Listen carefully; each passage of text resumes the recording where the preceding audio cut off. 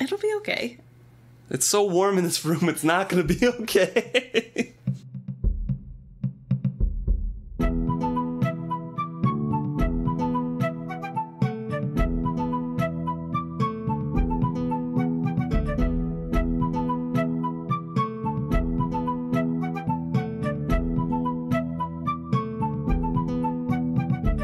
Welcome back to another episode of Is Fitz Happy? I'm Luke. And I'm Emma. And today we're discussing Chapter 18, Assassinations. And it begins with an overview of Chade's study on the Forged Ones, and his study in particular on trying to change one Forged One, Netta, back to a human state. Yes. We kind of had an inkling that this was coming up because a listener messaged us and said that that's where they thought that Chade went. Mm-hmm. When he was missing, I don't know, this was a few chapters back. Mm-hmm. But in here it says that it's pretty much in between Galen having Fitz and now a couple months later. So I think Chade was just kind of gone. We still don't really know what he was doing for those couple months. Yeah, because this says it was 17 days after Springfest, and right. Galen's test happens in the middle of Springfest, so. Yep, and the previous conversation that we were having was where Byrrc was gone for a while, and Chade was gone, so Fitz kind of had the run of the mill, and he was going out and, and met patients. Yes, and it's when the forgings had just started. So that's why we thought this might have fallen then, but It doesn't look that way now. Yeah, so he must have, I don't know, Chade was doing mysterious Chade things back then. True. But, she was forged at 14 years old. She came into Chade's possession 6 months after her forging, so she's been a forged one for a while. She's ragged and everything. He kind of makes her feel like a human and treats her as if he would a wild animal to get her accustomed to his being there in his presence and giving her food, treating her nicely, grooming her, that sort of thing. It doesn't seem to help. No. Quick question. So since she's in his possession 6 months later, is this in the future then, from what we're reading? She's taken alive from her village the 17th day after Springfest, and she came into my possession some 6 months after her forging. Okay, so this is like after the whole thing at the Mountain Kingdom happens. Yeah. Right? Or is this from the first Springfest when things started? Possibly. I don't know. It's hard to tell because it just says after Springfest, which would be after the test, which means this chapter would have happened while she's being forged, but not while she's in possession of, or Chade is in possession of her. If it was the year before, I can't recall off the top of my head, but was everything still, were the forgings still happening at the intensity that they were? Because at the end of this passage it says there were at the time over 1,000 souls known to have been forged. That's a lot of people along the coast. Yeah. So I guess the previous summer, if that's the first summer forging has happened, there were only 4 instances of forging. Yeah, and I feel like that's 4 towns full of people. Yeah, but it wasn't towns full. Remember, just like mostly, one of the towns, like... That's true. So I guess this is future knowledge, technically. So this is technically in the future, yeah. Because, like, one of them had people to take care of them and try to make them human again, and the other town had people pay the ransom to kill them. So there were still people left in the towns when these people were taken to be forged. Right. So I still don't think, like, I guess it depends. We don't know the makeup of how many people are in these towns. Right. We don't know how big. I mean, the town that Fitz is currently in is pretty big, but it's also basically the capital, and those are usually bigger anyway, so I don't know. Yeah, I'm not really sure. It's kind of, I don't know, it's an interesting thing, because Robin Hobb never is specific about times. Right. Or, like, when an event happens in a timeline. She did drop the year of our Lord once, and then... Not even. Wasn't it 17 years after Shrewd started ruling or something? Yeah, and it wasn't the year even... of our Lord. So yeah, no, time is really iffy in this book. I don't know if you want to say anything about what he finds, because basically he can't figure out anything that's wrong or that will help her. She is very greedy and will follow instructions and everything if she's hungry, but as soon as she gets food, she ignores everything. She has no care for herself like even an animal would. Mm-hmm. And he's not sure whether something had been added to her or taken away to forge her. And we know it's taken away. Yes. But, yeah, that's pretty much it. Yeah, I mean, the purpose of all this is for Shade. He wants to know how the thing is done so that he can reverse engineer it to how to undo it. And so that's his main focus is just, and also, I mean, whenever there's a mystery happening, you have to throw everything at it to hope that you find a cure. So. Right. And he notes that she remembers her childhood, like her up to her 14 years until she was raided and forged. Mm-hmm. And then everything is kind of like a long yesterday. And we know from future books that when Riddle is forged briefly and then he becomes unforged, he remembers everything that has happened while he was forged. Right. And he remembers his feelings and his thoughts and has PTSD and some terrible memories and dreams from that time. Yeah. But at the time, I guess, like, they just don't care about those memories or to form those long-lasting, connections in their brain. Yeah, it's like their humanity is turned off. Yep.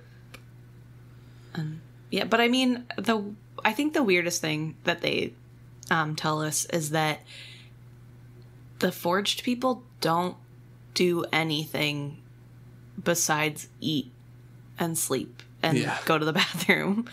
So I think that's just like a weird thing where they like literally do nothing. They like, it's kind of like, I don't know, almost like depression, but they don't have any feelings at all. So it can't be that, but they just like literally sit around and do nothing until it's time to do something. The only time they attack is whenever they're being territorial. And I just think it's really interesting, the dynamics that we're learning about how forged people act in this.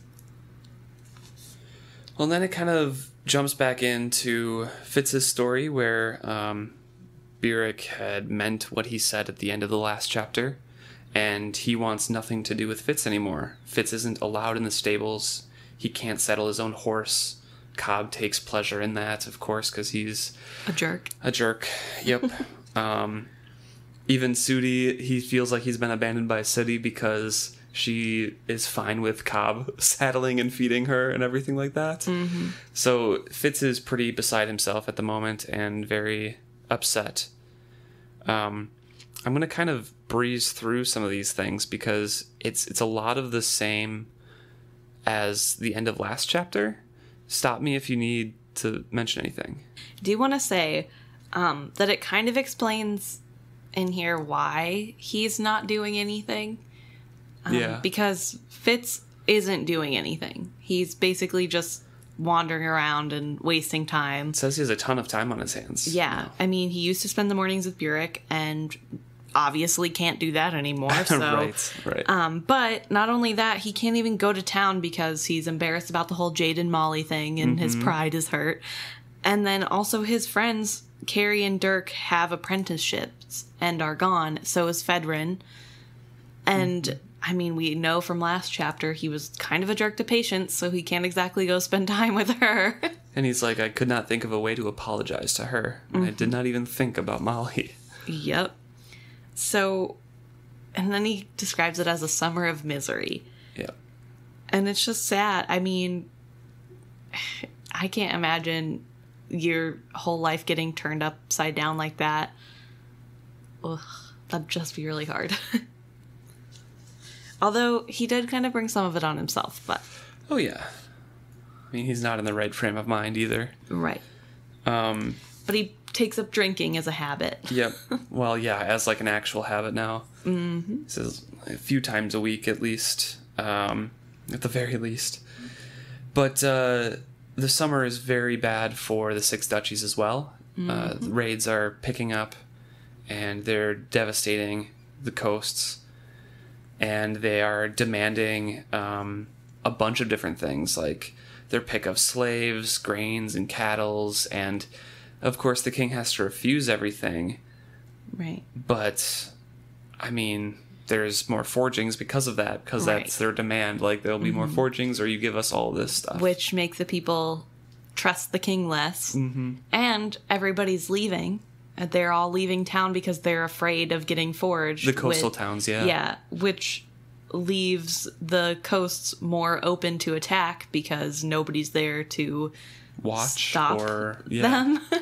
And nobody's making a living, so the taxes are going up to pay for the soldiers that aren't doing their job, basically. Well, they're trying to do their job, but they're not performing well because the Red Ship Raiders seem to slip in anyway. And they don't have actual warships, so their merchant ships are slow and can't catch the raiders. So everybody's now having to pay extra taxes on top of leaving their livelihoods for fear of their lives. And it's just not a good time. No. He does say, even stranger were the out-islanders who came to our shore in their family ships, their raiding vessels left behind, to beg asylum of our people, and to tell wild tales of chaos and tyranny in the out-islands, where the red ships now ruled completely. And that just kind of points to that there is a huge division between the out-islanders and the red ships. But of course, like, after this war is complete, there is still mistrust of all out-islanders. Right. And that whole people, because one faction waged war, and even if some of the people were oppressed as well, everyone is just kind of like stereotyping the red ships as everybody. And I did note that this paragraph, or part of the paragraph here, points to how many skilled people respond to Nettle's call as Skillmaster in future trilogies. Because this is about, 15 years before the next trilogy starts. Right. Enough for the Out-Islanders to mix bloodlines, have families, and mix with the Six Duchies people to create more skill bloodlines. That's a good And when catch. they send the call out, a lot more people can answer. Nice catch. Yeah. I'm wondering if this is when Thick was conceived as well. I don't know how old he is. I don't know either. But sometime between now and 5-6 years or something like that. Huh. Actually, he's 14, so there's 20 years before the start of the Tawny Man right now, which is enough time for some of the people who fled over to actually assimilate. Yeah. And so make 20 families. years later. Yeah. Mm-hmm. Interesting. So I'm wondering if that's where some of the strong skill bloodlines start popping up again. Yeah, and why there's so many. Because it does say that there are a lot. Yeah. Nettle's constantly training people. I mean, throughout the rest of the series, when she becomes a mistress, she is constantly training new groups. And it seems like there's an excess almost. But I didn't even think about that. I just thought it's because they're finally allowing regular people to be allowed. But I think it's both. I think they suppressed it so long that there were a ton of people, but with a constant influx of, the Islanders refugees. Mixing with, Yeah. Oh, that's so good. Okay. And then it happens again when Dutiful becomes king, and he marries the Narcheska, Eliana, and they mix peoples again, Right. So it's just constantly inadvertently breeding more skill users. But yeah, after a month of Fitz's return, of his drinking and everything, Chade finally opens his doors again. And he is extremely tired, weary. He's been dealing with all of this and trying to find ways to help the kingdom. He's been the counsel to the king and helping Verity live. Yeah. And Fitz is just a little dick about everything. Yeah. He's He's very moody. Yep. Definitely got the teenage boy vibe, teenager in general vibe.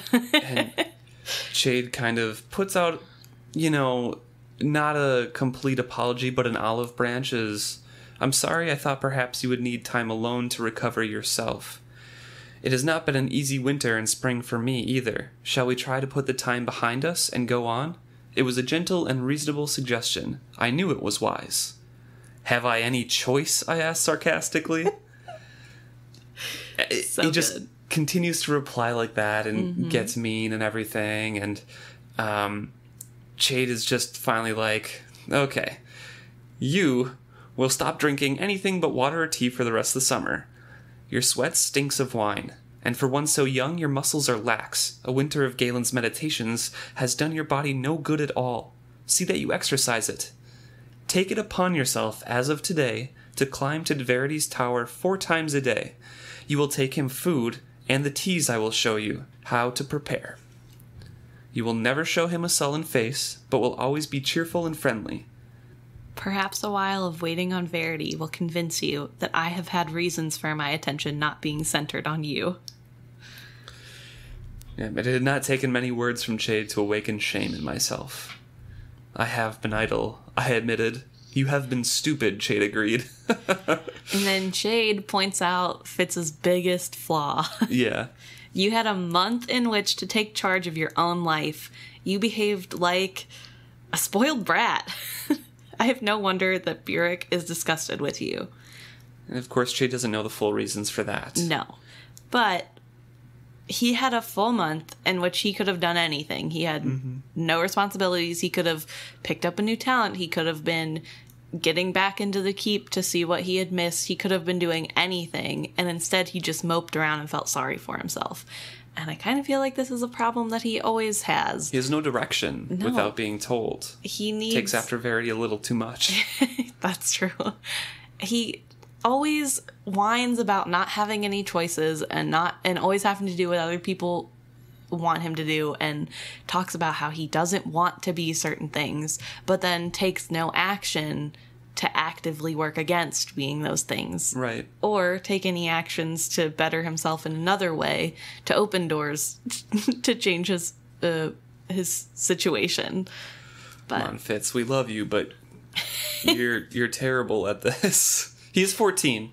Okay. True. He just lost his best friend. Yes. And his father figure. Mm-hmm. So, and that's very hard, and he deserves time to be mopey. I'm just saying, this is a common theme that comes back over. This isn't the only time. Oh, no. It's, I don't know. I mean, everybody should have grieving periods, and everybody grieves differently, but you can't complain about your life not being what you want it to be if every time you're given an opportunity, you just waste it. True. And then Chade offers up the idea of what Fitz pretty much should have been doing the whole time, and he kind of admits to himself. Yep. Have you discovered yet who tried to kill him? I haven't tried, really. Now Chade looked disgusted, and then puzzled. Boy, you are not yourself at all. 6 months ago, you would have torn the stables apart to know such a secret. 6 months ago, given a month's holiday, you would have filled each day. What troubles you? And Fitz doesn't really know. He kind of deflects and fills in Chade everything that he knows of Burek's attack. Well, almost everything. Almost everything. Well, yeah. He can't say that he was looking through a dog's eyes to find the... And he can smell the person who did it, but not describe him. But Chade kind of, again, like, with the same death of chivalry pushing, he's like hinting that it was not a personal quarrel of Burek's, and that it was, part of a gambit. It was targeted. It was part of an actual plot. And Fitz, of course, still wants this to be Galen, and we know it is Galen. But do you think Chade knows in this moment who did it? Or do you think he just, kind of assumes that he's right and who it is? The way that we see Fitz's mind operates, I think he has a strong suspicion or a couple suspicions, but will never act on it because, one, he doesn't have 100% proof. That's not the way that he's supposed to operate. And two, the king is not telling him to act. Fair. So he won't. Yeah. Also, Chade says something pretty interesting about this whole thing because he's pushing Fitz to look more into this, to use his brain. And Fitz, is very confused. He's like, well, why don't you just tell me what you think? Because you obviously have some thoughts going on. And Chade says, I could, but I will not. I want to leave your mind free to find its own assumptions, independent of mine. And I find that so interesting because this is really how Chade works. He is so knowledgeable and he knows so many things, but he wants other people to be able to come to conclusions. He knows he has a bias. He's an incredibly intelligent man. Yes. But he knows that he can be susceptible to, preconceived notions of anything. And if he pushes Fitz to pursue this and he finds the same things, then that's less of his bias pointing towards the answer and potentially a real answer. But I think it's interesting that he always has this kind of neutrality about him to try and get the most information he can, but that he also is discouraged whenever Fitz doesn't turn out more like him, which only could have happened if he would have been less neutral about certain things, I think. I think it's just an interesting personality trait of his. Yeah. And then Chade shows Fitz how to make the teas for Verity, and Fitz is kind of horrified at the strength of the teas and what's going in them. We know it's mainly elf bark, things like that, to keep his energy up. And there was a little bit of talk in his head about how the common folk thought Regal was fine becoming more and more opulent in his travels to, find a bride for Verity because, they haven't seen Verity very often, and Regal is just traveling around and he's the only visible one. But Fitz is remarking I haven't seen much of Verity, but Regal's about. Did you notice in this, when he says he hasn't seen much of Verity, it's not just Verity, of my Verity. Yeah. Isn't that interesting? I had seen little of my Verity. Nice. And then it's just Regal. Yeah. But Regal was about. And I just find it really interesting that he has a sort of possessive nature towards it's also Verity. my king kind of thing. But it just, I don't know, I thought that was a nice little subtle touch in there. That is really nice because later in the chapter, Fitz realizes that he does want to help Verity in any way, and he would be proud to serve him as a vassal when Verity is king. So I think that, subconsciously, those little hints kind of lean us and make it not surprising for us. Right. And just kind of give evidence that that's happening in Fitz's mind. Good catch. But yeah, he hasn't seen much of Verity, and when he has, he's been looking harassed and worn. And Verity seems almost stunned, impassive and distracted. He had noticed me only once, and then smiled wearily, said I had grown. That had been the extent of our conversation. But I had noticed that he ate like an invalid, without appetite, eschewing meat and bread as if they were too great of an effort to chew and swallow, and instead subsisting on porridges and soups. And Chade's Shrewd tells me he uses skill too much, but I really don't know anything about it, and I don't know why it should drain him or, make him lose weight, or anything like that. We try to make him rest, but he says he dares not because he's pretty much protecting the coast as best as he can. Right. And all of his effort is preventing a much greater raiding. And, this brings up the question, what about Galen's coterie? Yeah, this is what they were trained for. Yeah, why aren't they helping? And Chade is, sighs and explains that he's using them the way normal people would use carrier pigeons. And that they're sent to the towers and uses them to convey warnings to his soldiers. But the task of defending the coast he trusts to no one else. Others, he tells me, would be too inexperienced. They might betray themselves to those they skilled. And this is really interesting because on the one hand, this could partially be because he is addicted to skilling and doesn't want to share any of that skilling with others. But on the other hand, this is also probably partially the fact that Galen isn't a very good skill master and didn't train these people the way he should have. And so they're useless, basically. Yeah. They're nothing more than carrier pigeons, basically. Which is sad because all those kids spent that long... Kids, some of them are in their 20s, but, you know. All those people spent months being harassed by Galen and indoctrinated into this horrible cult that is terrible, only to come out with basically no skills. Yeah. And they all obviously have some sort of aptitude towards this skill that they could have learned, but... If we had a real skill master, it would actually maybe saved the Six Duchies with just one coterie. Yep. Fitz takes that as a rebuke because Verity has no one to trust that can spell him or give him strength, and Fitz is like, well, I failed, so I'll take that as rebuke and be quiet. But I did want to note, as we continue on in this meeting, that Fitz kind of wanders over to Chade's desk, and he has, he always has some sort of scrolls out or books or something. And it says, this crop seemed to deal mostly with elderlings. I wandered about, intrigued by the colored illustrations.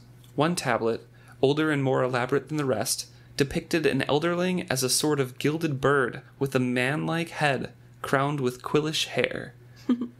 And that is our best depiction that they have of an actual elderling. Right. Man-like head, crowned with quillish hair. Obviously, it was an actual elderling changed by a dragon into some view that the dragon thought was beautiful. Mm-hmm. The gilded bird is obviously like they're colorful. They have more bird-like tendencies because their bones are elongated. Right. Maybe the start of some wings or something like that. Because we do know that they can get wings because of Chimera later. Yeah. Although I feel like the dragons comment that that is not normal. Right. Too. So I don't know. Well, I was wondering if this was less of like a exact depiction. Oh, it's and definitely more, not exact. Yeah. And more of like trying to convey an idea on paper of something you don't know a ton about. Yeah. And maybe like the bird-like is actually a dragon's body. Yeah. To convey that these people are the spokesman. Their heads are normal human heads, so they're the spokesman of the dragons, because that's basically what elderlings are. And so I thought that maybe this was just a I don't know what that's called, symbolism. It could be like a concept sketch too, because you know how in like medieval times or whatever, artists would draw animals off of descriptions only, and you find some really messed up looking stuff, like those cats that like have human faces. Yeah, things like that. Right. And I feel like this could be one of those things where like, oh yeah, we met these winged creatures that were really glittery. They had like spikes all around their heads and stuff, but they spoke to us, and the person's like, the only people who can speak are humans, so it has to have like a human head. So you think these are, I don't know, them talking about dragons? Yeah, it might be. Okay. That's I like that too.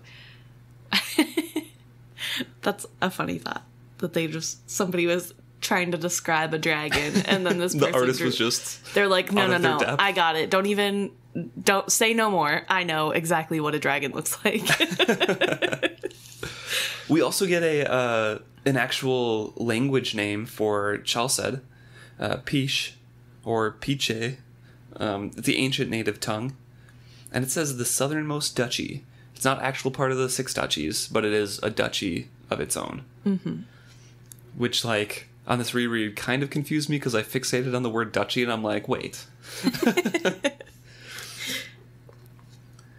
But Chade is pretty sad and apologetic, but also not actually apologizing for anything here. Right. But he says, "It was not easy for me, but I kept my word. Galen demanded complete control of his students. And as I told you, in the Queen's Garden, I am blind and without influence." And in a little bit, like I think at the end of this chapter, we find out that Verity has submitted like an official complaint about Galen, about the way he's treated Fitz. Jade doesn't know that yet, so he actually doesn't know what's going on, but he kind of feels like Fitz went through something terrible. Well, he knows what Burek did, yeah, and he also knows Burek enough to know that he's not just gonna beat up Galen for no reason. Right, yeah. So he's like, it's you know, he says, I did not disagree with Burek's actions. Only my word to my king kept me from contacting you. It has been a difficult time, I know. I wish I could have helped you. And you should not feel too badly that you failed, I filled in the word, while he was searched for a gentler one. I sighed and suddenly admitted my pain. Let's leave it, Chade. I can't change it. And Chade takes this as like, let's, great, we addressed it. Yeah.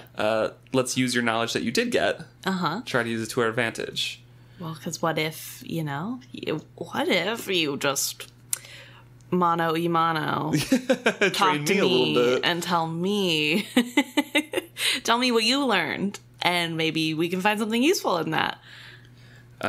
But like Chade is literally in the dark about this because the skill scrolls are nowhere to be found at this point. Mm-hmm. I mean, they're all lock and key held by Galen. Mm-hmm. But Fitz is adamant that he cannot tell him anything because he doesn't know. He doesn't know how to skill. It's not for bastards to know. Yeah, that's the worst part, I think. Yeah. Is when he says, leave it. It is not for bastards to know. I think I've proved that. Yeah. And I feel like that's such a harsh blow to Chade because, I mean, he's basically reprimanding him, and Chade's a bastard too. So that would have to hurt coming from your grandson. No, great nephew. Great nephew, yeah. Yep. Yeah. So I would just. That would hurt so bad. Yeah. Especially because he's probably heard that his whole life, like, this isn't for bastards. But now, he can also, like, it hurts him because of that's, like, an old pain, I'm sure. Like, bastards aren't allowed to learn anything, but it's not directed at Fitz because he's also experiencing that, and I think he can empathize. I just felt like it was unnecessarily rude to Jade. I mean, it is. Fitz has been very unnecessarily rude the past months. Yeah. True. But this is where Chade says, I've been looking into forging as well over these last few months, which is another weird time thing. Mm-hmm. Okay? Because it's been like a month since Springfest, according to the beginning of the chapter. Yep. And we know that the forging, like the girl that he was trying to help, was 6 months after Springfest. Well, and here's the other weird thing, is that Fitz says it was a lonely summer. That's true. At the beginning. And Springfest is, correct me if I'm wrong, at the beginning of spring to celebrate the coming. It could have actually been a few, yeah. So, but Chade specifically says it's been 1 month since they met. Yeah. Which would mean that summer hasn't even started, so unless Fitz is saying it's about to be a long, lonely summer. But it's just a weird time. This chapter is full of like incongruities with the time and, yes. and where to fit things together. Or at least it doesn't make sense to me. Yeah. And maybe it made sense to, when I read these, I just kind of like fill it in like half a year chunks. I'm like, oh, this happened about here. Great. This happened about here. Perfect. Right. It's summer or like sun is out time. Good. This is winter time. Good. Like, that's I about get very how caught up with the descriptions of like what the outside is like and when, and sometimes it doesn't add up and I get very confused, but I let it slide. Yeah. But he says pretty much what we found out at the beginning of this chapter, The only cure I found for it is the oldest one known to work on anything. I rolled and fastened the scroll I had been looking at, feeling I knew what was coming. I was not mistaken. The king has charged me with an assignment for you. That summer, over 3 months, I killed 17 times for the king. Had I not already killed, out of my own volition and defense, it might have been harder. He goes out on 17 different missions over 3 months to kill forged ones. Yep. And at first I thought that meant he only killed 17 people. And that's not true. He was killing large groups of them. Yeah, he's him, a horse, and panniers of bread, which is a large container or a basket that's often carried on the back of an animal. Mm-hmm. So, like, a ton of bread that's poisoned, and a horse.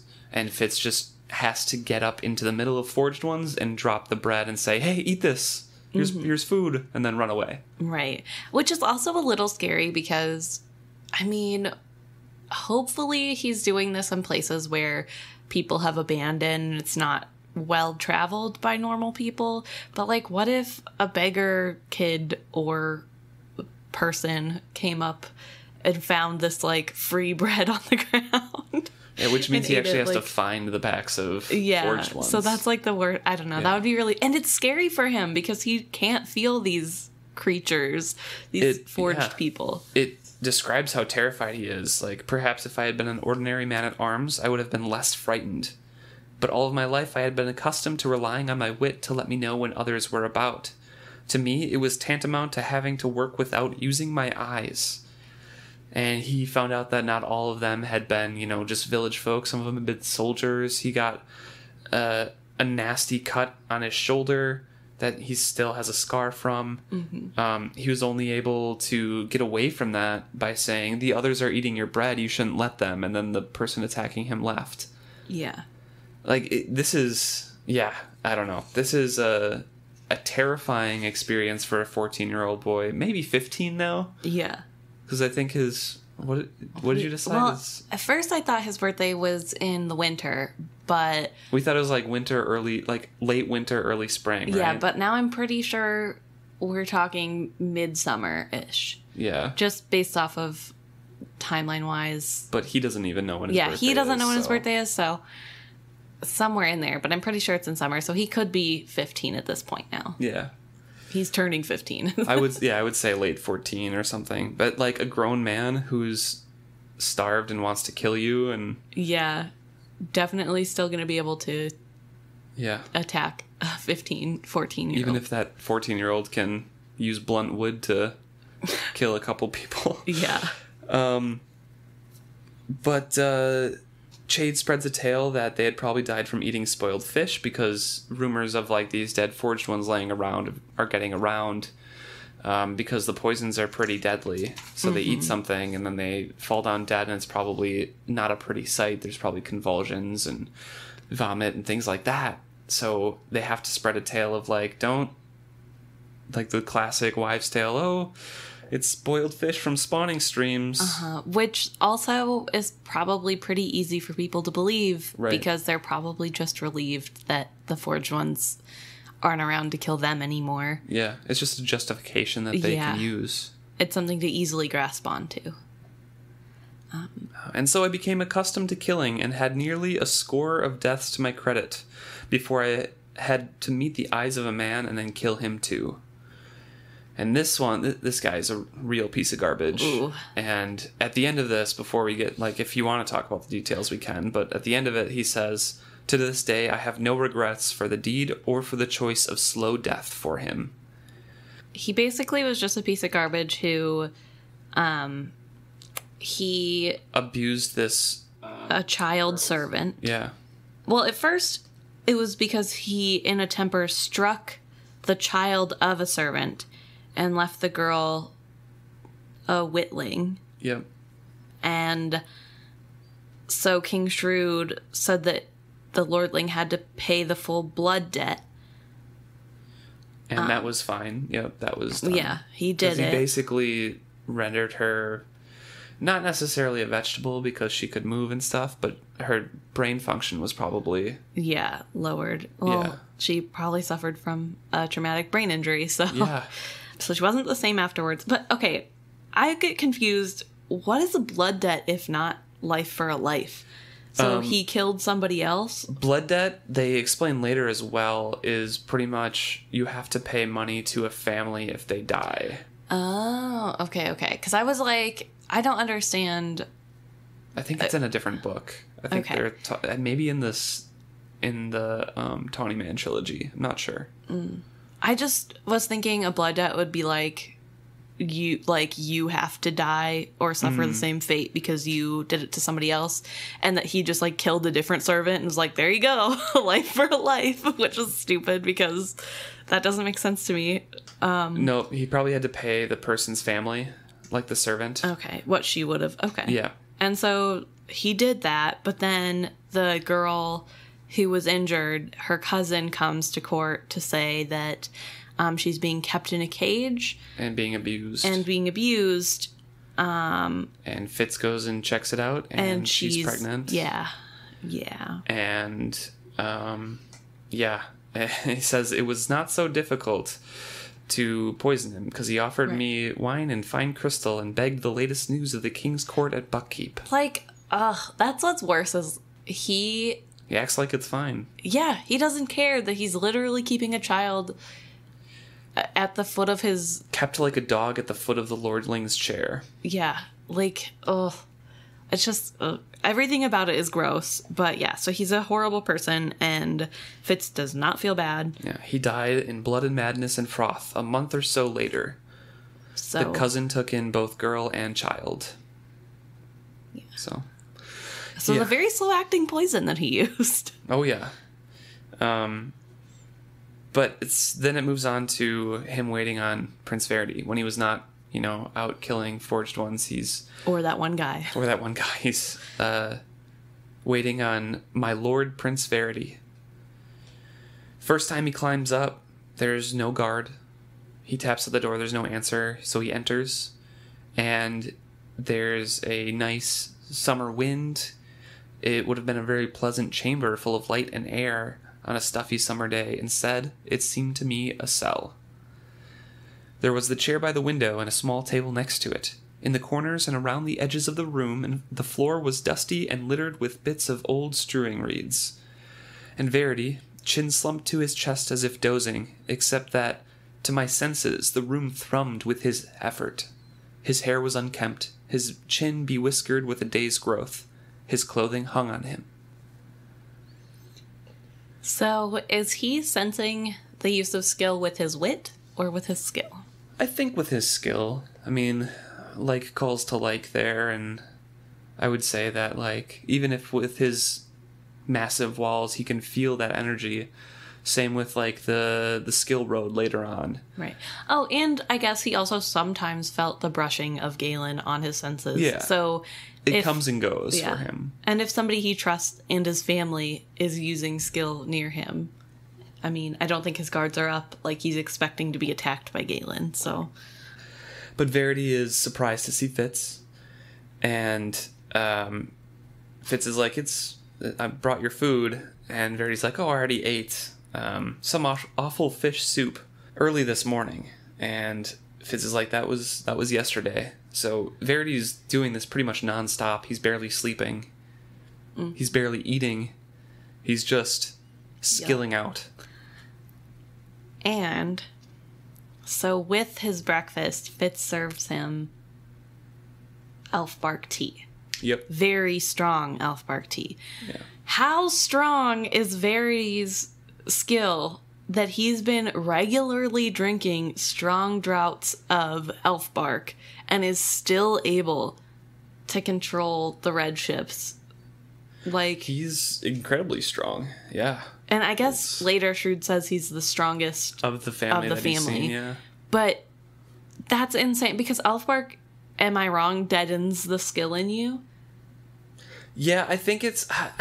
we'll have to wait until Kettle comes along because I think she explains a little bit more, or maybe it's in the scrolls in the Tawny Man trilogy. Mm-hmm. But I think it's more like a poison over a long period of time that deadens it, but it does like should be harming. It kind of cuts you off a little bit. I remember that. Well, because whenever later in the final series, whenever people are attacking, he takes elf bark to deaden himself to the skill so he can see through the skill.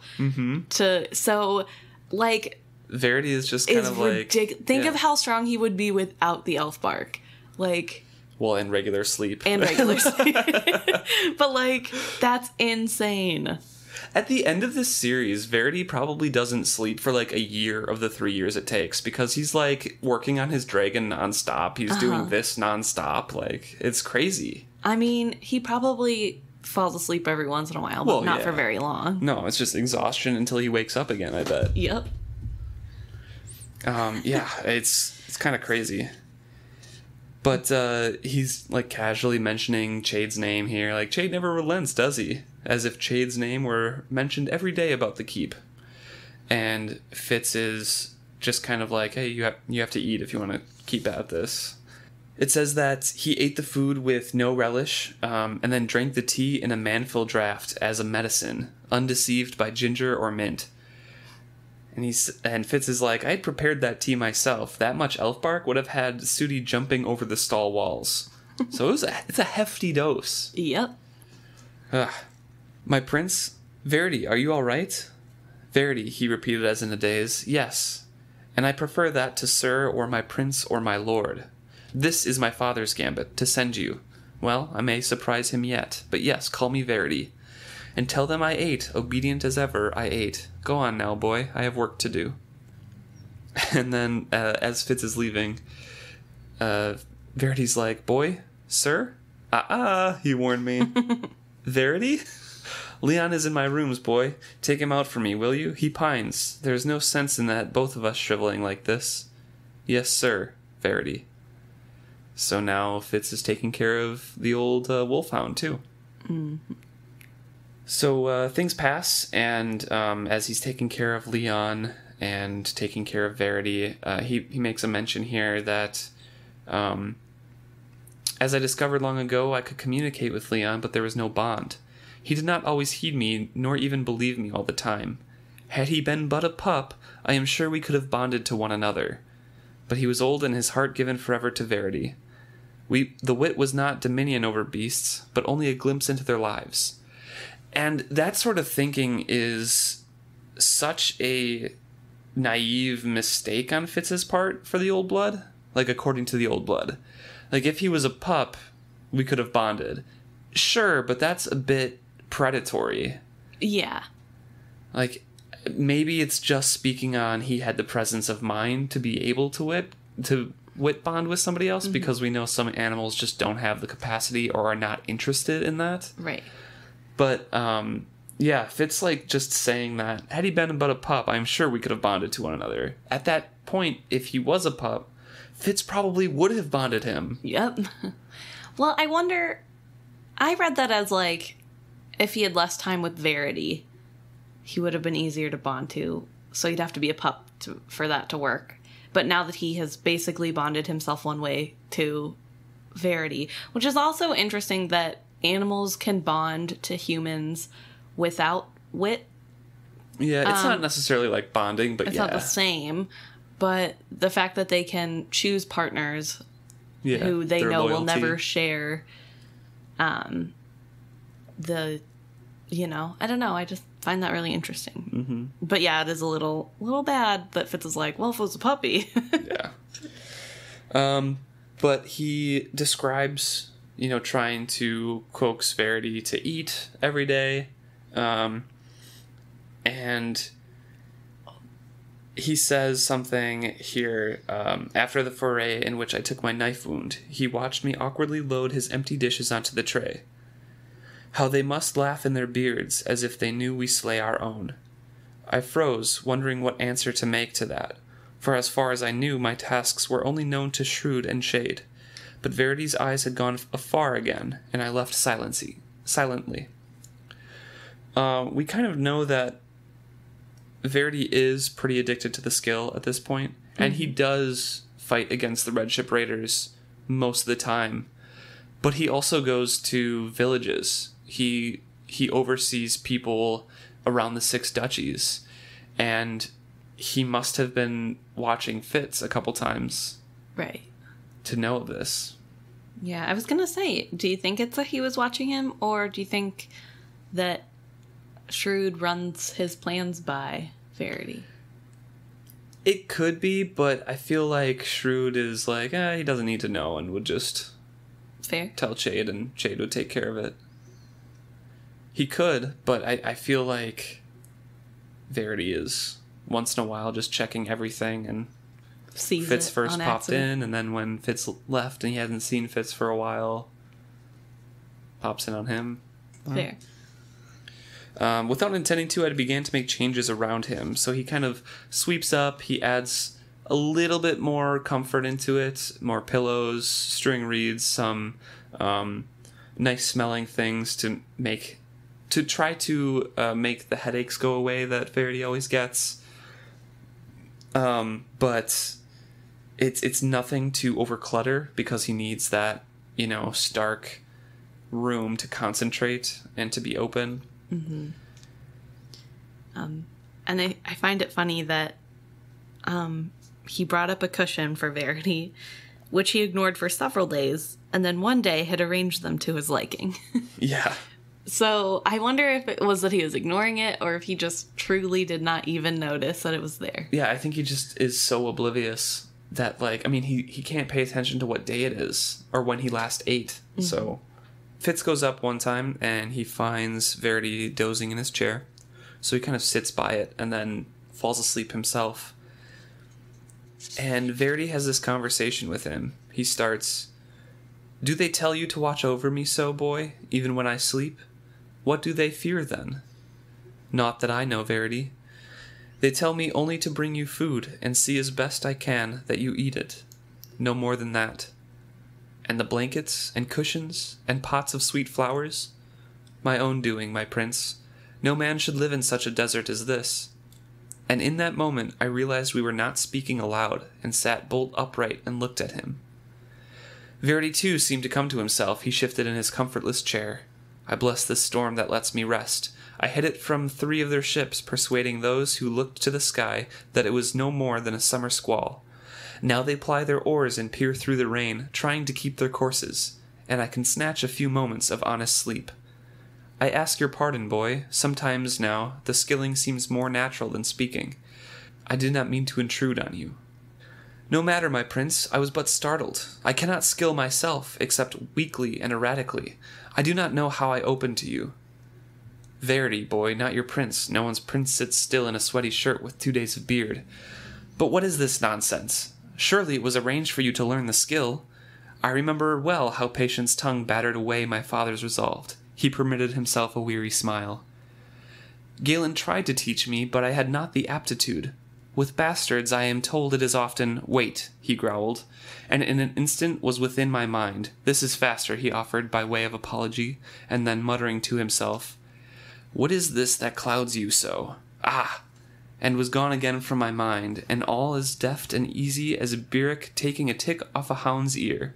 He sat long, quiet, and so did I, wondering. And then he says, "I am strong in it, as was your father. Galen is not." I was right. Galen is pathetic. True. Yeah, you were right. I thought he must be stronger because of some of the things that he does, and that he does have some Farseer blood, not of the royal line, but Farseer blood. But I guess he's just doesn't have the right mix. Right. And I mean, to be fair, Verity is like very strong. Insanely strong. Yeah. So in comparison, a regular skill user probably is pretty weak.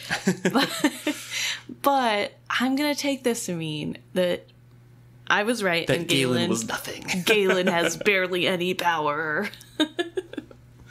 But that whole part where Fitz is open to the skill. He can skill well. He can communicate. And he's convinced that, like, no, I don't have any skill. And Verity's like, you just used it. Yeah, you just use it. No way. Like, you do. Let me check your mind real quick, which is kind of invasive as well. Yes. But do you think when he says that I don't have any skill, Galen tried to teach me, but I had not the aptitude.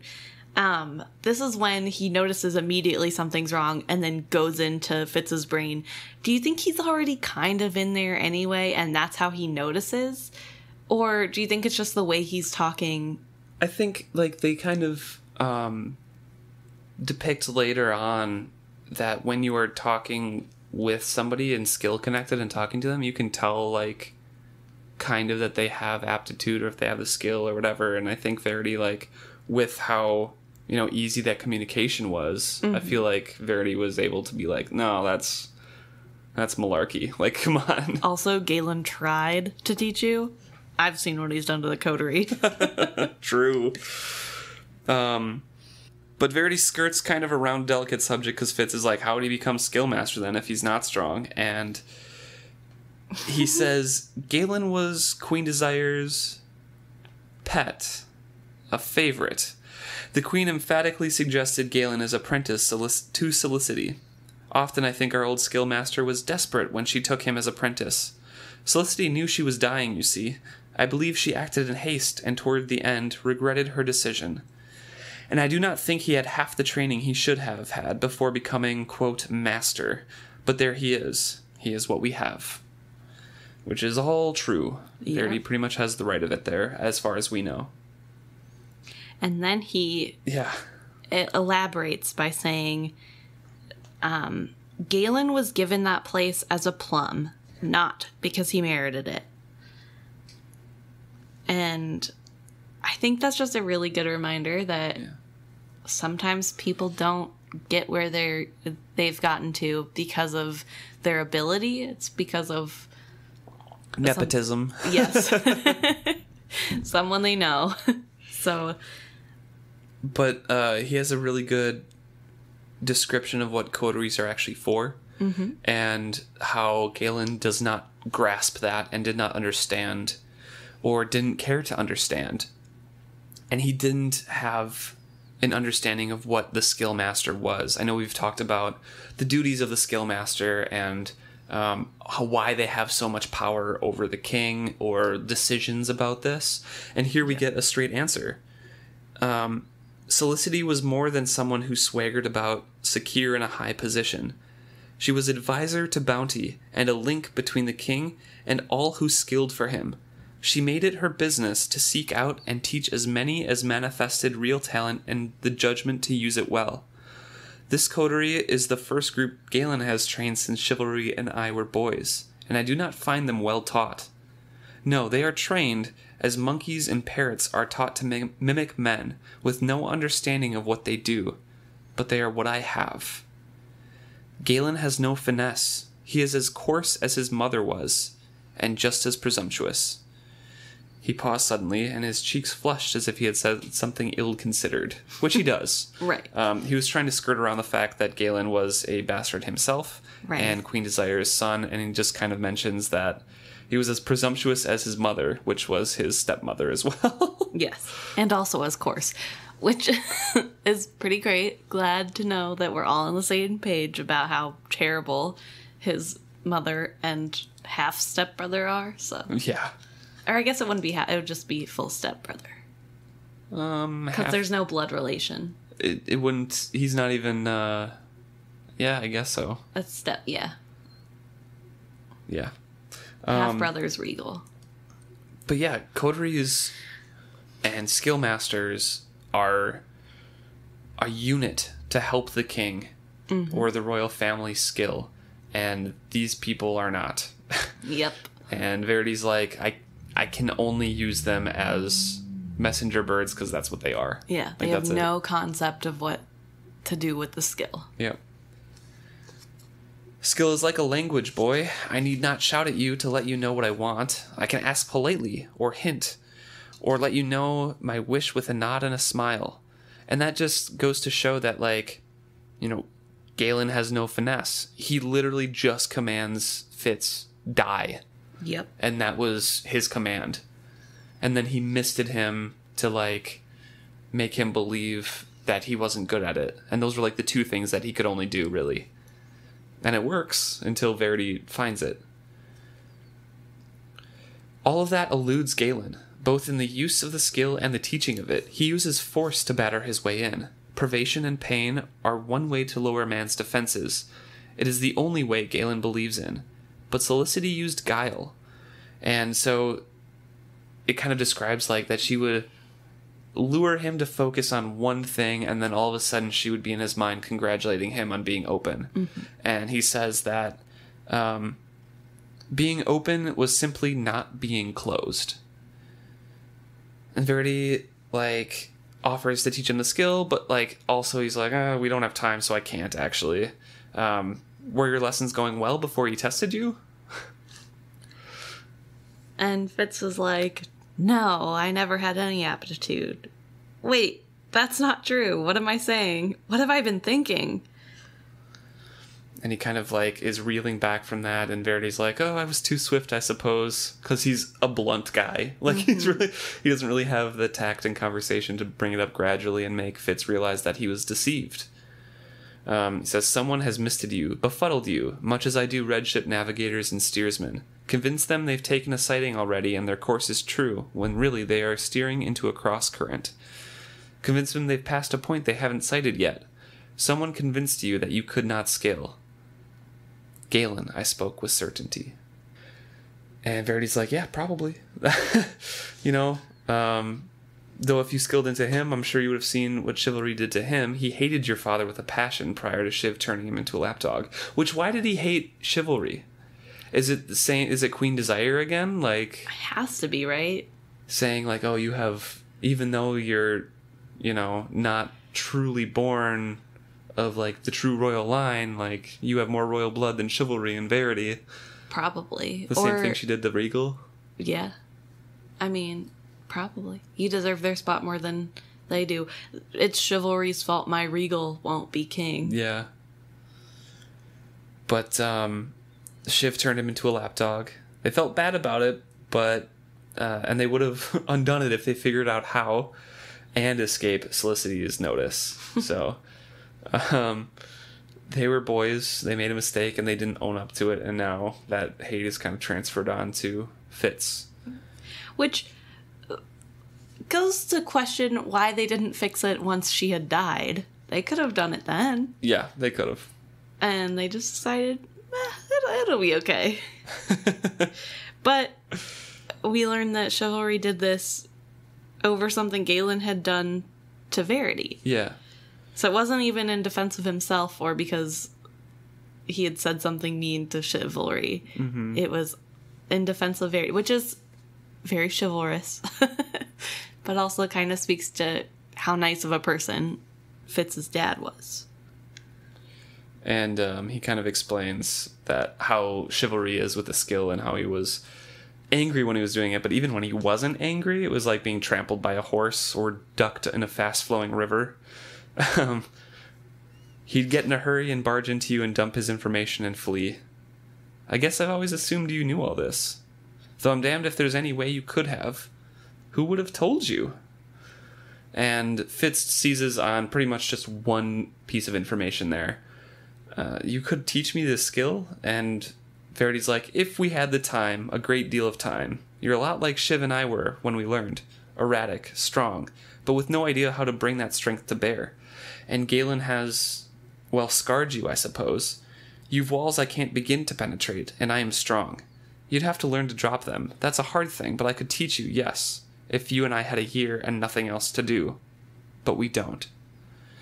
And Fitz is like, my hopes crashed again, and there's, a ton of disappointment crashing on him because he thinks that going out for this test, all of Galen's months and everything were for nothing. Smithy died, he lost Beric, all of this happened, and he didn't get anything from it. And just all of that emotion kind of crashes on him again. And he also realizes that Galen had tried to kill me just as surely as if he'd had a knife.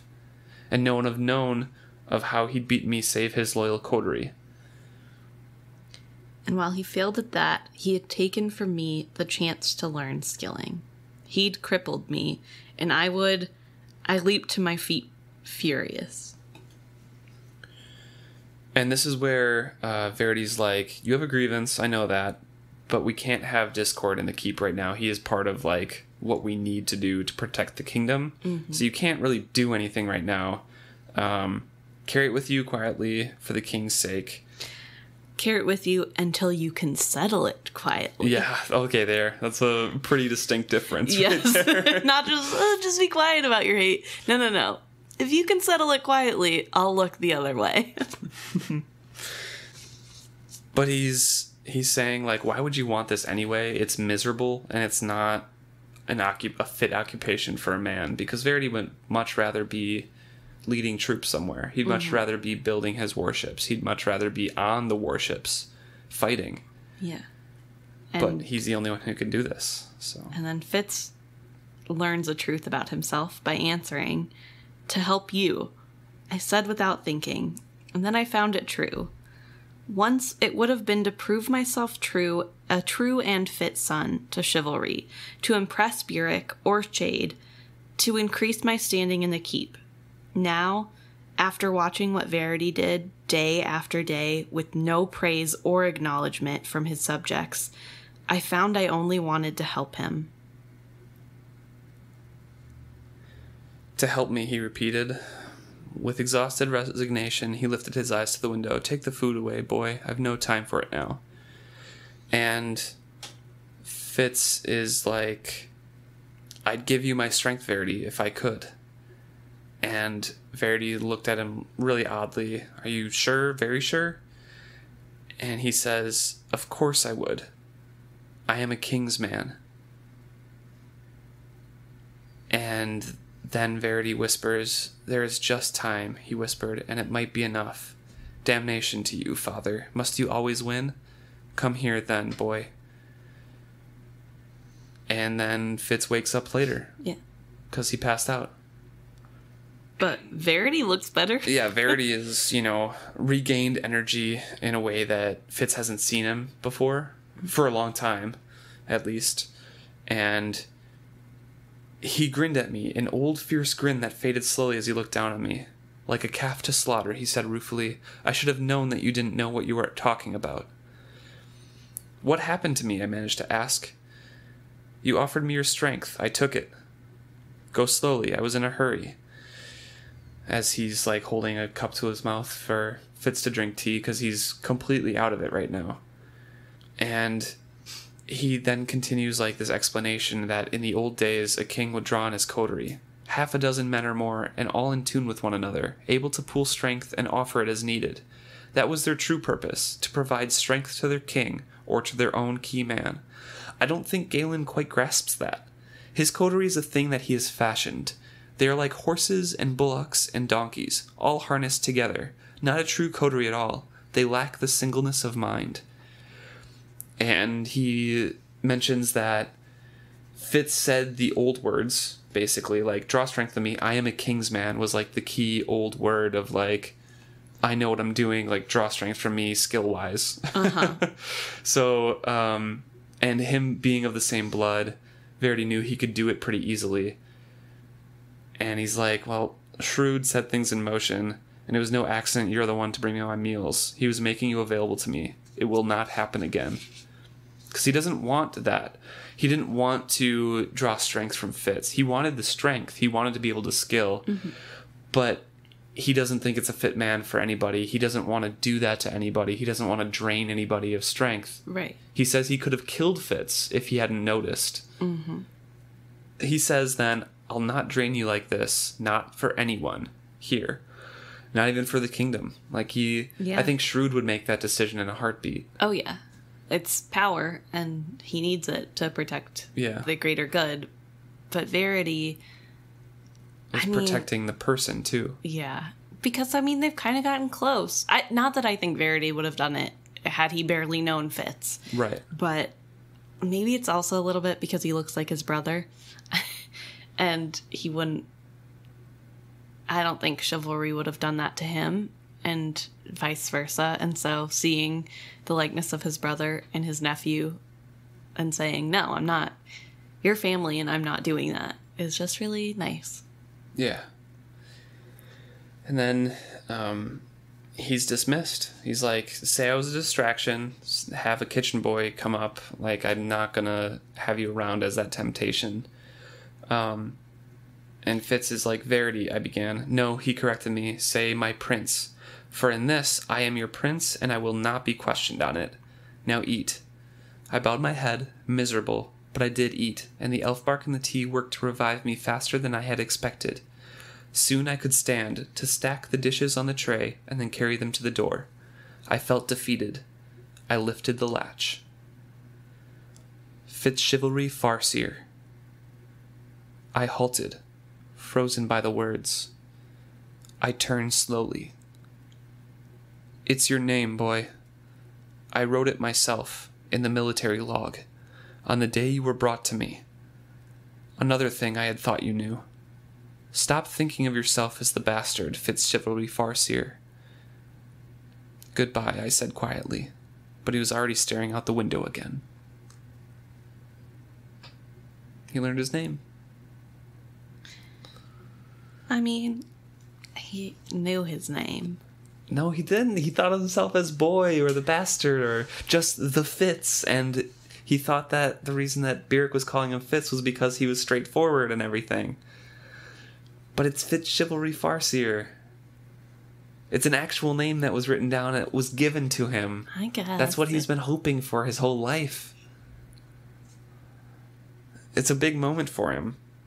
And it's something that is on his mind all the time because Verity was in his mind briefly. And we know it takes a while to sort through memories and stuff. So that thought of I am the bastard must be in his mind at the forefront of it. Well, I mean, that is basically what he was saying before before Verity went through his mind. He was saying, that's true. I've said the bastards, because that was what the die command had brought towards him, the shame of being a bastard. Yeah. So.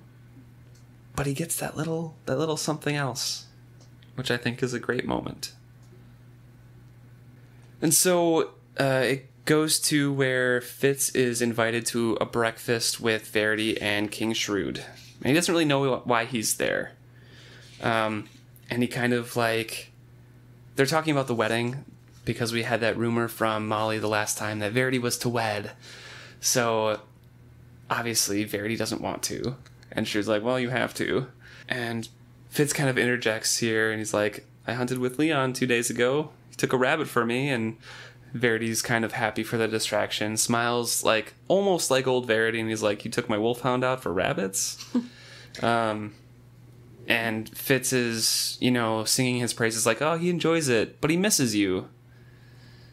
Didn't really seem to satisfy him that I was the one there. Mm-hmm. I couldn't tell him how the hound had looked at me, not for you, as plain in his eyes as in his bearing. So they have like a little connection there that Fitz is sad to see Leon. Well, actually, Leon is sadder. He's more sad that Verity isn't there than Fitz is to have something to take care of. Right. But Shrewd is kind of getting annoyed with that and cuts in. He's like, we need to stick to topic. This wedding will hearten people. They're kind of terrified. They don't see an end to their troubles. And we can't promise them solutions that we don't have. Right. We're a settled people now. The Out-Islanders can destroy our towns and really strike fear into who we are as a society. Mm-hmm. So we need to show people that if you marry and have a kid, things are going to be fine in the future. When settled people look for security, they look for continuity. Yeah. And Fitz looks up at that and he's like, those were Chade's words. I'd bet my blood on it. So Shrewd and Chade have obviously agreed on this, and I'm sure this is a, little bit rehearsed throughout this. Oh, yeah.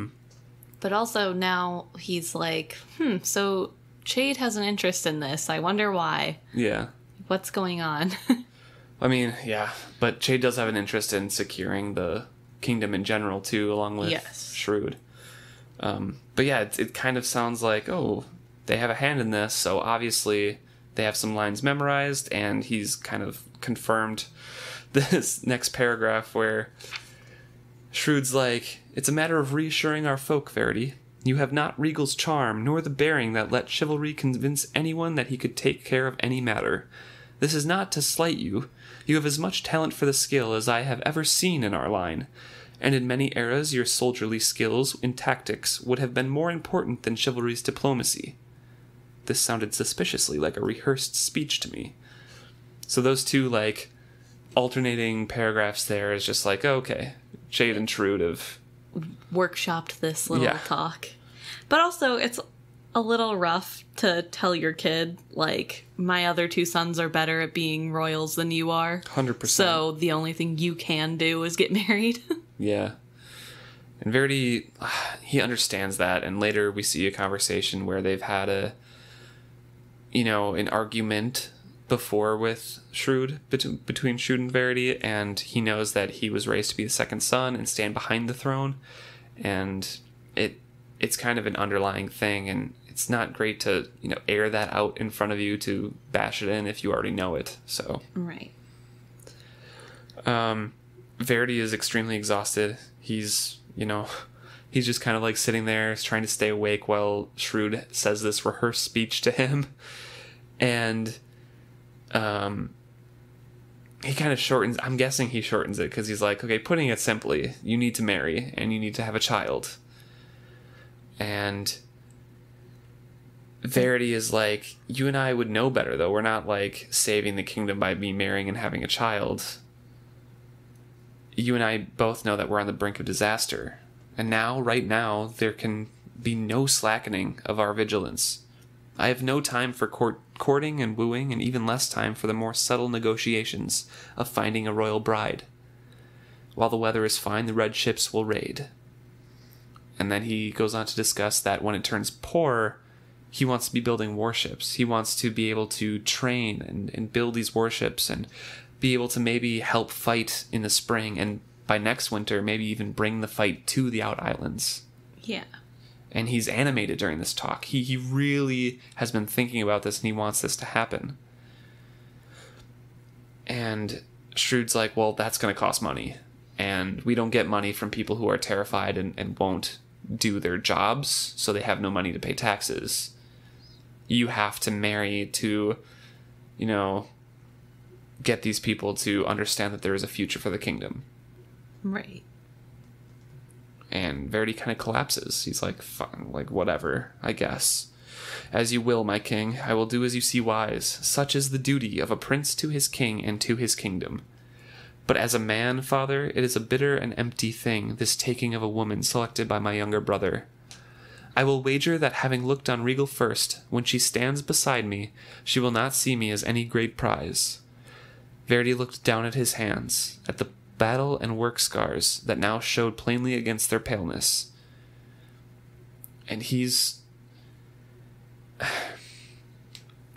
really feeling in his heart like pride, his pride taking a hit at this. Like, he doesn't want to marry this way. He wants to be out battling. He doesn't want to be a tool for the kingdom. Well, but he understands. It's kind of like a couple chapters ago when Fitz was talking to Molly about Regal picking out the wife for Verity. Yeah. Regal is so different. And I'm sure Verity knows just as well as Fitz the type of girls that flock to Regal. And while they're all pretty, and I'm sure that would be fun to have a pretty bride, he knows that that type of woman will never be satisfied with him after spending time with Regal.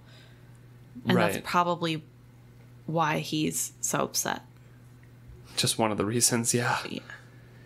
And he says softly, "Always I have been your second son, behind chivalry with his beauty, strength, and wisdom, and now behind Regal with his cleverness and charm and airs. I know you think he would be a better king to follow after you than I. I do not always disagree with you.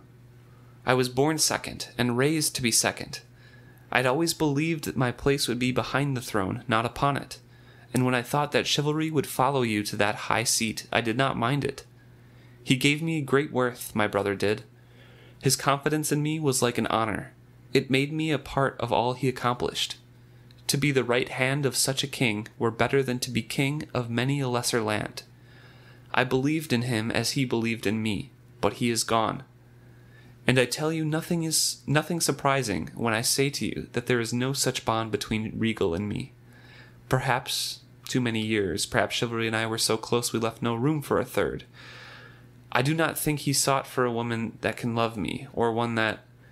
And Trude is kind of angry that this whole conversation is being brought out in front of Fitz. Right. And it's probably a conversation that they've had a couple times.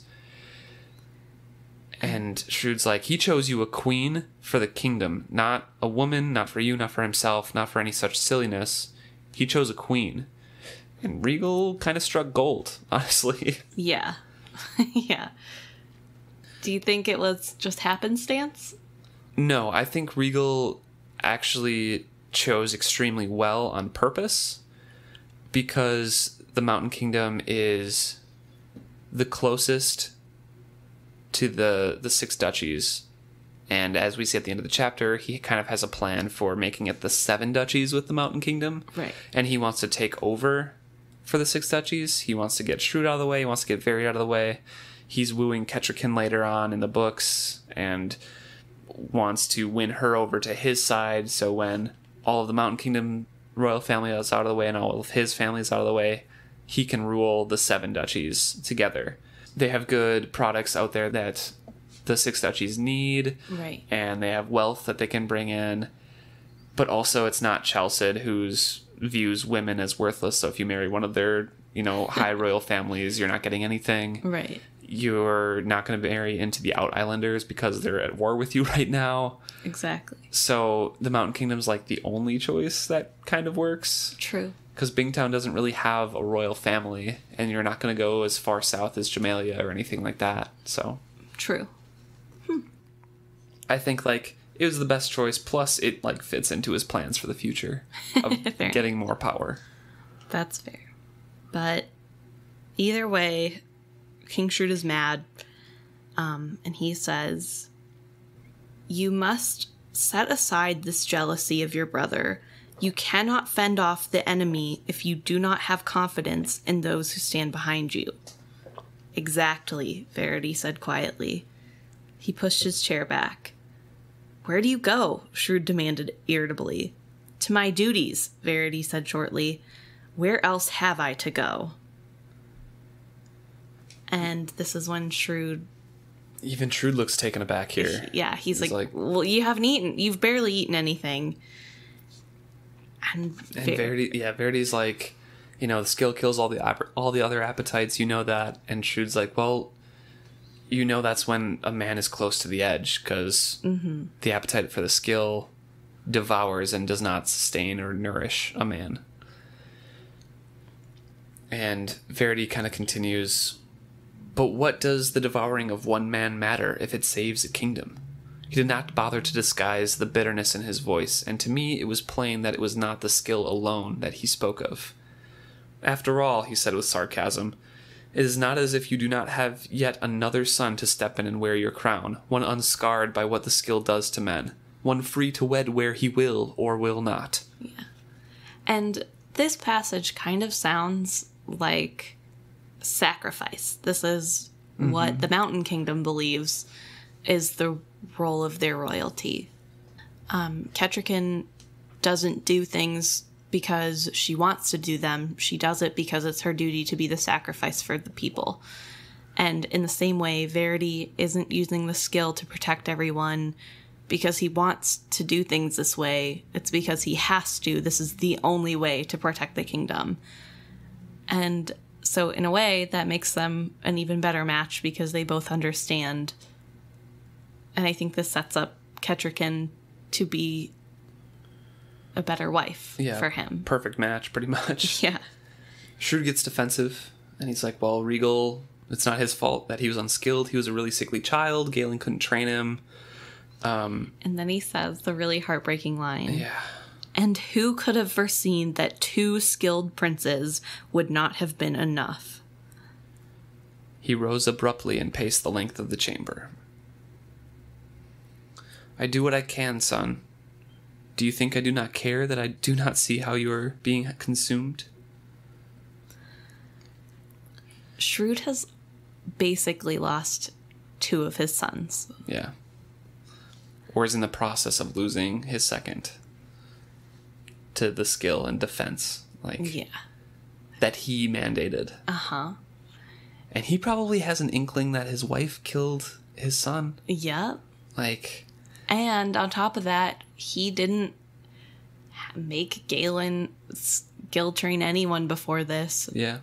And he has to know as well as Verity that what Galen did with the skill isn't enough. That's not anything. That's not useful at all. And so now when they need it most, because he didn't give him a trial run, there's nothing to do about it because that's what they have. And he has to be beating himself up. Oh, yeah. I mean, he cares about his son. It's still a father and a son, even though the king side of Shrewd comes out more often. Right. And we know, the fool loves King Shrewd, and he's a great judge of character.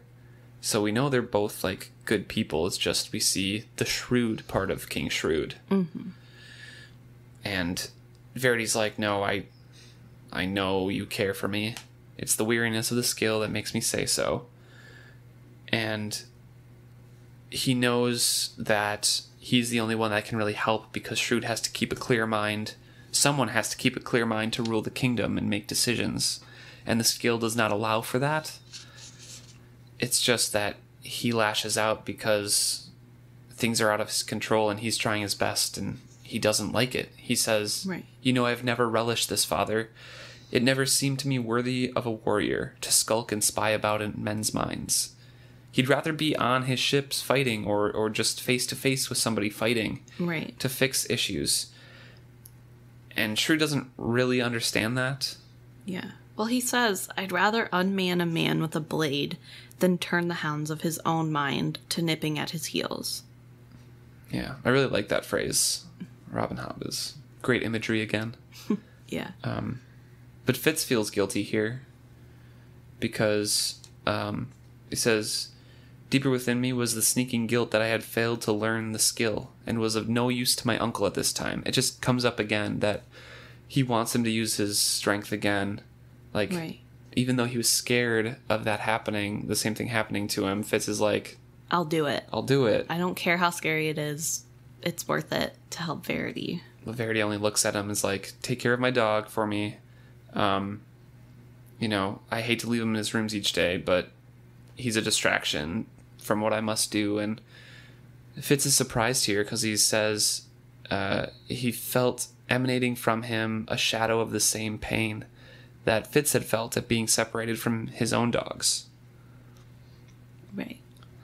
And so this kind of begs the question, what really is the wit deep down? Yeah. I mean, if Verity has a sort of bond with Leon, because we know Leon definitely seems like he wants to be bonded with Verity. Yeah, or he has just this a center of self to be able to be bonded. Right. And Verity sort of has a similar feel that way. It's just really interesting because then is the wit just something natural that Fitz just happens to be able to see? Mm-hmm. Or is it really... I mean, it is definitely more than just what's naturally there in the world because you can communicate with animals. But, right. I don't know. I just think it's really interesting to think about the fact that even non-witted people have elements of the wit in them. Yeah. Which is kind of what connects everybody together and what freaks Fitz out about the forged ones so much and the fool. Right. So, then Shrewd's like, I almost forgot to tell you, the mountain princess's name is Ketkin or something like that. And Verity's like, Ketcherkin, I at least remember that much. So that's who you chose for me. And then Shrewd's like, yep, for all the reasons we discussed. And here's the date of the wedding. It's already been set. And Verity is pretty mad and frustrated at this. Regal's the one who chose the date. Yeah, it's 10 days before our harvest feast. Yeah. but that's still not winter yet. So Verity is extremely frustrated because he has to skill. He says it's like the greediest and most reckless the Islanders are in the year because it's the final month before winter storms drive them back. So he has to be skilling this whole time, and he can't. Yeah, and he asks, do you think this will be any different this year? Yeah. Like as not, I would bring Kettricken back here to find them feasting in our own buckkeep, with your head on a pike to greet me. And King Shrewd's like, do you really think they could press us that greatly if you gave your efforts of 20 days, like, a rest? And Verity's like, I know it. I know that would happen. That's why he's, like, running himself ragged. Yeah. Because he knows that there's a lot of ships out there that it would be a lot worse. Well, a lot worse. It says a lot because they're still attacking. They're still forging people. There's still horrible attacks going on. And that's with Verity guarding the coastline with his mind and all the soldiers. So how much worse is it going to be at the worst time of the year without any protection at all? Right. And Shrewd's like, oh, like, we can't change the dates, really. They have their own beliefs there. You either have to have a wedding in the fall or the late spring. And those are both times that they're going to be raiding. Yep.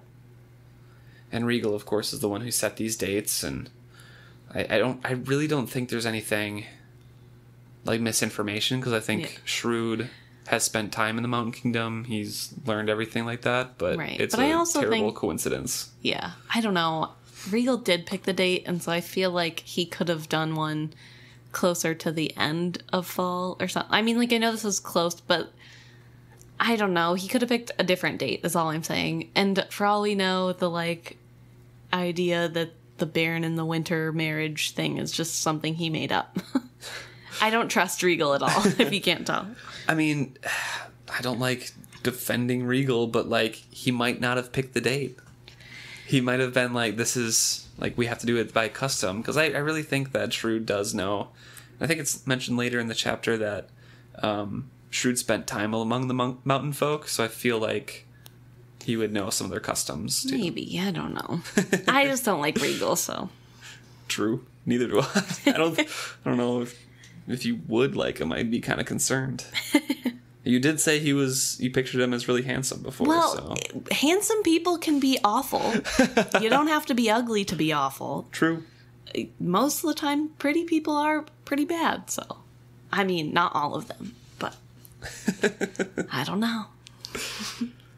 But Verity's like, I can't do that. Yeah.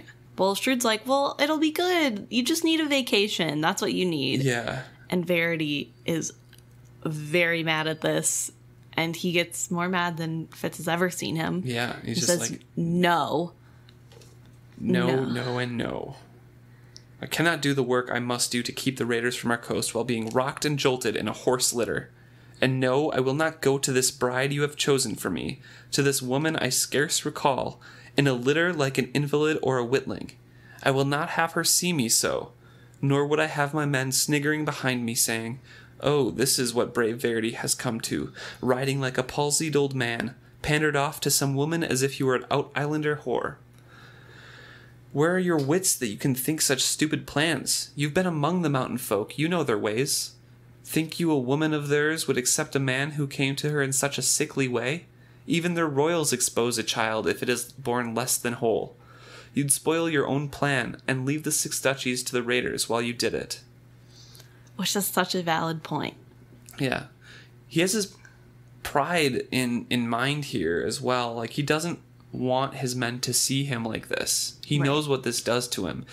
He doesn't take pride in what he does to protect the kingdom, because he doesn't like the skill. He doesn't want to appear sickly to Kettricken. Yeah. Well, he knows about the rumors going around that he's just drinking himself silly, and he knows they're not true, but still, he knows that's how people are looking at him, and he doesn't want the men that once respected him to look down on him. Right. And that's fair.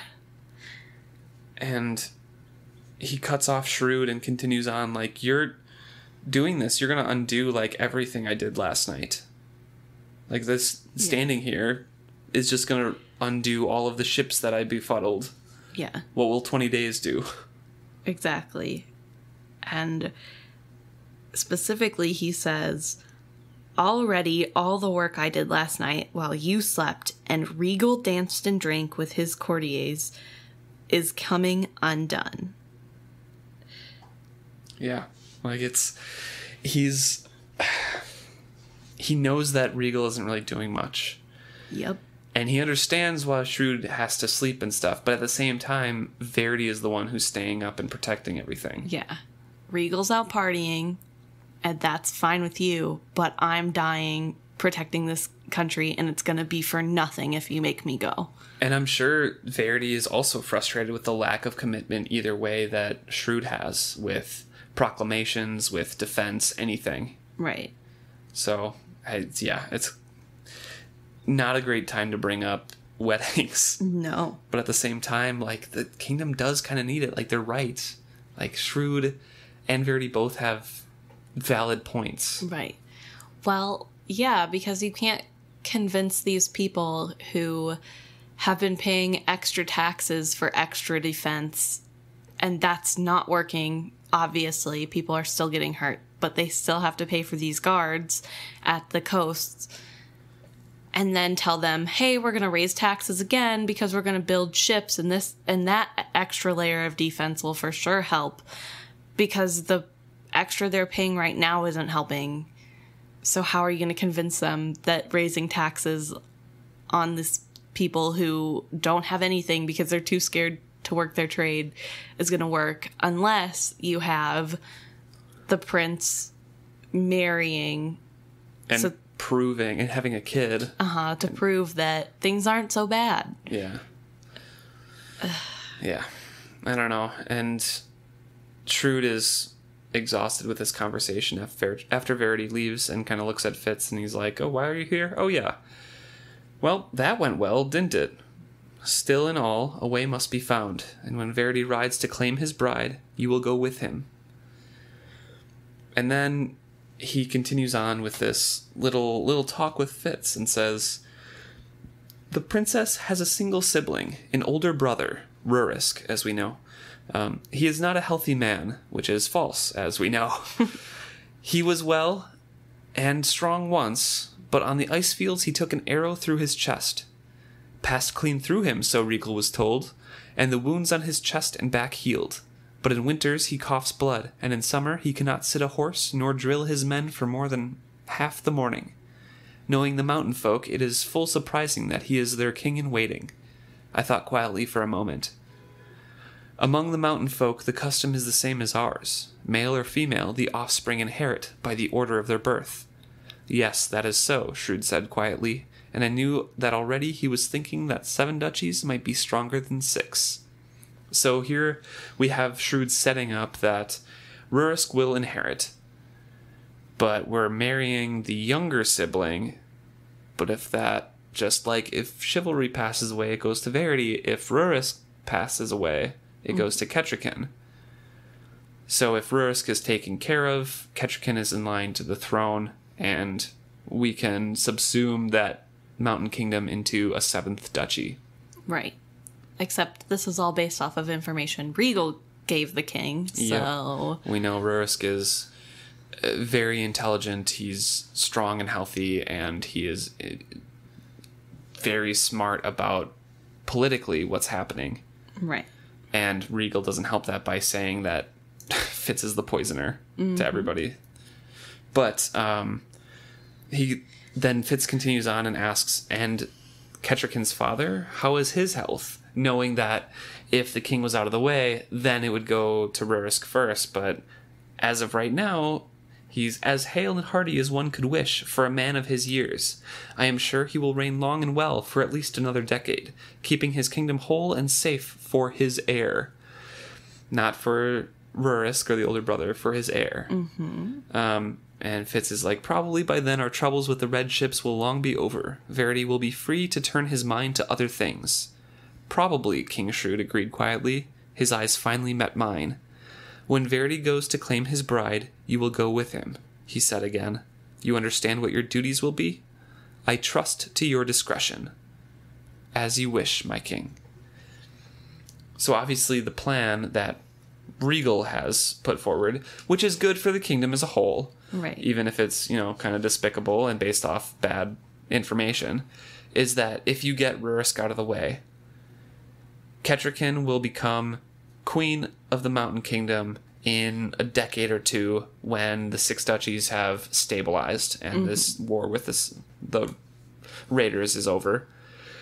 And then it will go to the ruler of the Six Duchies because they're one family now. Right.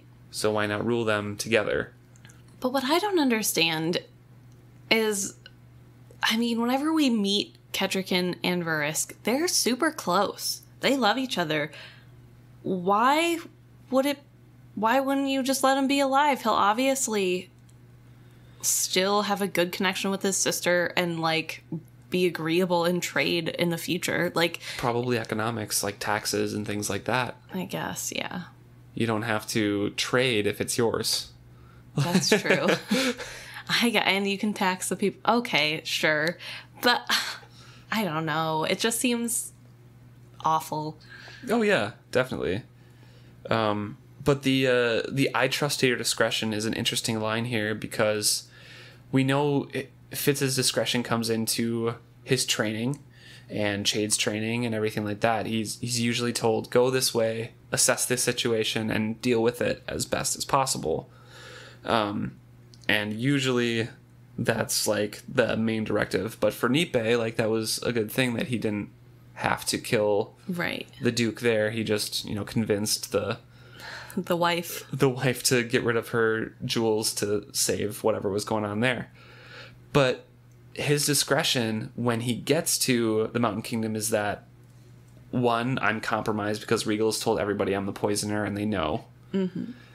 Two, Regal is asking me why I haven't killed him, why I haven't poisoned him, what's going on with this, and is pushing so hard and inserting himself so much into this that it's suspicious for a 15-year-old boy. Right. And that's the worst part is if Regal just would have butted out, it would have been fine probably. So as smart as Regal is, you'd think he would realize. But Fitz would have chosen not to kill Rurisk, which is really what Regal wants. I guess, yeah. So it's, I don't know. Yeah, but I guess if he had just not told everybody he was a poisoner and... Well, no, I understand why he did that, because regardless of if Fitz would have killed him, his reputation is ruined, and maybe somebody would have been mad enough to kill him. Right. Which is his ultimate goal, is to get rid of Fitz. I get that. What I don't understand is him going up to Fitz and being like, well, why haven't you killed him yet? Well, also at the same time, obviously trying to sabotage Fitz. Right. Obviously you're doing something shady, and now I'm not going to do what you say, you dumb idiot. Yeah. I don't know. It feels like a bad move on his part, That's but why I guess it works out. Queen Desire was the real brains behind the operation. Fair enough. Regal has a brain enough on most things, and he can get by, but sometimes he just makes... with smoke. True. And he makes the worst decisions sometimes. Besides the fact that his decisions are all usually awful. Right. I just mean, even from a villain standpoint. Bad luck, I guess. Yeah. So, it's an interesting place we leave off. I'm excited to see how it plays out. We know in the future how it does, but, I'm interested to dive into the decisions of, why the king says no, follow through with what Regal says, when he skills back to him and things like that. And why Chade doesn't know that the king has told Fitz to do this. Yeah, I think next chapter, Fitz kind of mentions casually, and Chade's like, excuse me, what? Because it's Regal's plan. Yeah, and the king doesn't want Chade to tell him no. Not that Chade really has the power to say no to the king, but they're close enough in age, and Chade's his advisor, he's gonna point out the flaws and ask for more information besides one source. I don't know. Yeah. I don't know. Well, thank you for listening to us this week. Interested to get into chapter 19. This one is pre-recorded, so if you send anything for us from chapter 17, we'll probably get to it next week. But just to let you guys know that it will take a little bit for us to answer some of those. Yeah, so this week we don't have a little chatty corner to talk about your emails, but we probably read them if you sent them. Yeah. Thanks so much for the support on all the platforms and everything like that. We really appreciate it.